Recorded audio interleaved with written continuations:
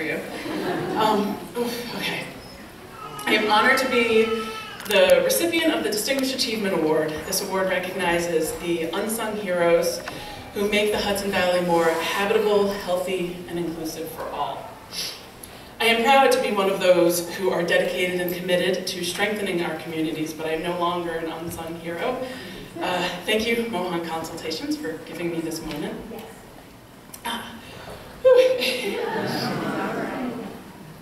And thank you to everyone who was involved in coordinating this beautiful and soon-to-be delicious event. But especially to Kitty, where are you, Kitty? Who was just the right mix of soft and persistent to make sure I completed my tasks and that I was responsive when she needed me. As most of you know, I am definitely not getting this award for being on time.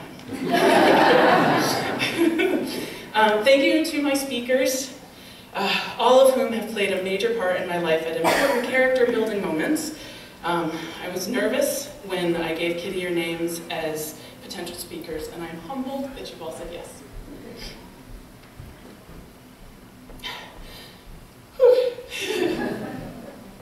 Thank you to my parents, who never once questioned my odd job choice.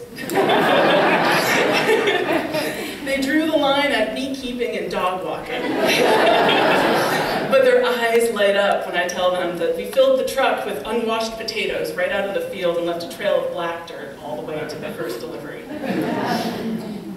Thank you to my supervisors and co-workers and assistants, of which I think there are 3 or 4 assistants here tonight. One of them actually works here. Who nurture an environment at Extension which really allows for creativity.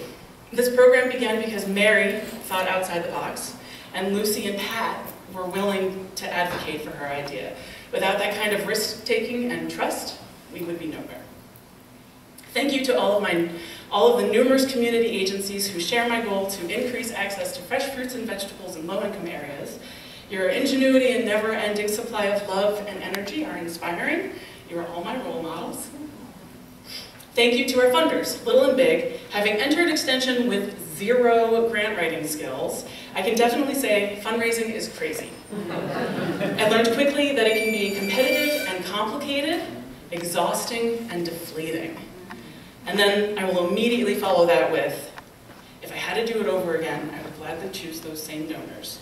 They made themselves available to me to give me guidance, were flexible to Gleaning's unusual needs, and understood our mission.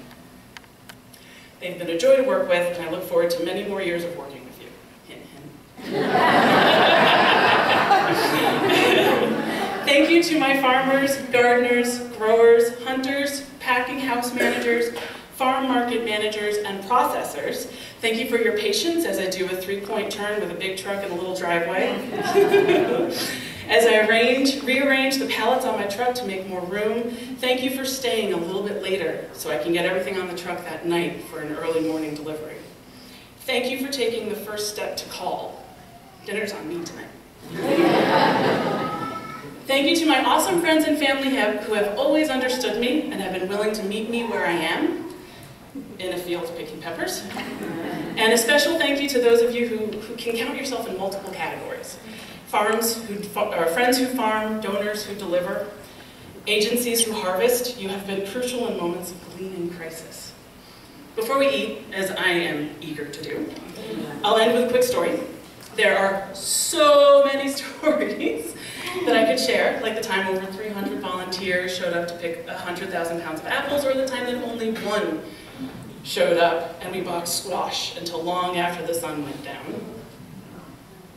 Or any of the multiple times that an agency volunteer met me on the side of the road or in a parking lot and filled their cars just past the point of reasonable, and with their car sitting a little too low on its wheels would turn to me and say, "We'll be back for more." But the one I'd like to share is a great example of the spirit of gleaning. It was my first glean. Due to some unfortunate weather circumstances, a farmer was not able to harvest some corn. He was thrilled to hear he could donate the entire field. When a handful of volunteers responded to my email for help, I set a date to glean. Over 40 people showed up to harvest that day, filling the truck within an hour, including the cab. It was overwhelming how quickly the bags of corn came in from that field. After clearing out the cab so that I could start deliveries, it became clear that I wasn't prepared for this much corn.